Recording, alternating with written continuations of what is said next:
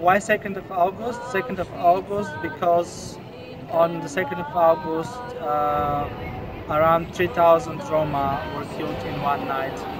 This was the Black Night, the extermination night of the Roma in Auschwitz.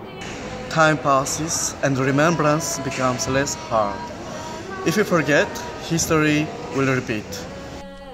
I live in borrowed time. I had to be killed also here in Auschwitz. My whole family was killed here, but I managed to escape. Lots of people, lots of young people today don't know that Roma actually have been persecuted by the Nazis. It's not only the Jews, it's not only homosexuals, but it's also more than 500,000 Roma, from 500,000 to 1.5 million Roma were killed during the Second World War by the Nazis.